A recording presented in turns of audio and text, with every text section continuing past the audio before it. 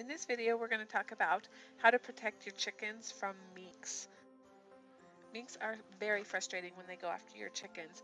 They will kill not only one or two chickens, but they could kill your entire flock in a single night. Minks have a killing instinct that kicks in, and once they smell that blood, they will continue killing until all of the chickens are dead or until they get distracted. You will even sometimes find your chickens lined up morbidly in a row, lined out. This is the footprint of a mink. If you see that in your coop, you know you've been visited. The best way to protect your chickens is with a good defense. First of all, lock your chickens up at night. This will get them out of sight of the minks. You will also want to clear up all of the bushes, all of the trash, all of the weeds, branches, all of those things around your chicken coop that will provide cover for the minks to get in. Make sure that all your fences are fixed. There are no holes or tears in it. Repair all of the holes in your walls, floors, fence, the tears, just every place that you see that a mink can get through. Minks can fit in very small places. Their fur makes them look a lot bigger than they actually are.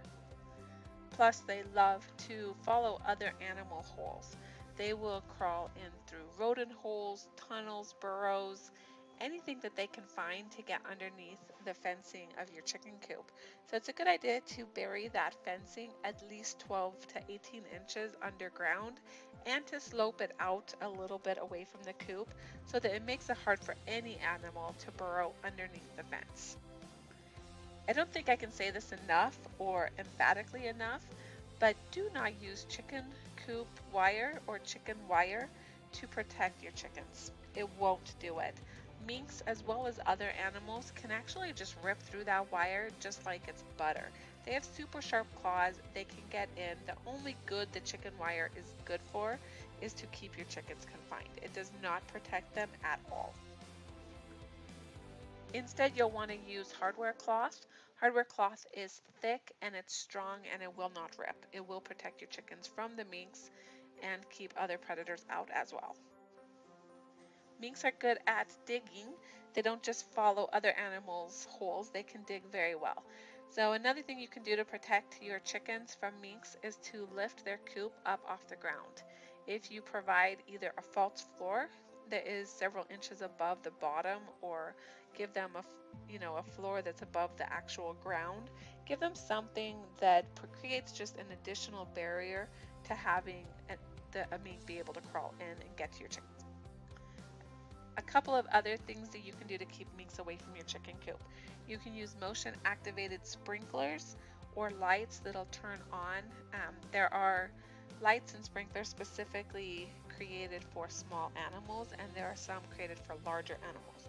So you want to make sure and get the right defense to protect your chickens and to scare the minks away. Another method of defense is an electric fence. Electric fences are usually set at a low enough wattage that it doesn't actually kill the animals, but it does shock them or scare them away.